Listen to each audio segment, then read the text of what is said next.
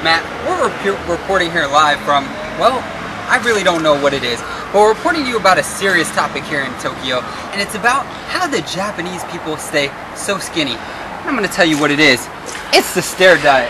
Let's go ahead and take a walk up these stairs. All through Tokyo, this is what you'll see. Stairs for days.